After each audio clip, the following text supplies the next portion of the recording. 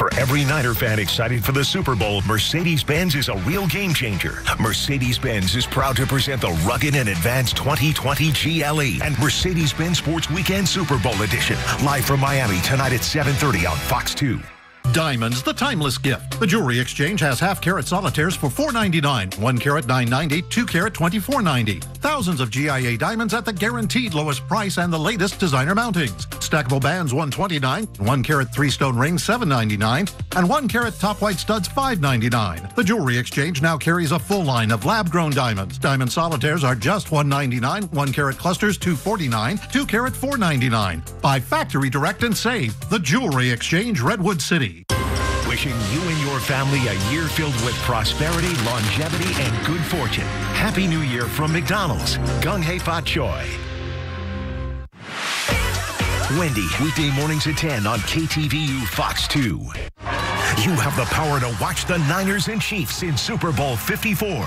Coming up. Good luck, Niners. Bring it home. Only on Fox 2. A sheriff's deputy injured in a shooting in Santa Clara County. We're live at the scene with the latest information on what happened. And a high-speed chase leads to an officer-involved shooting in Union City. What we know about the incident and who is in custody this morning. From KTVU Fox 2 News, this is Mornings on 2.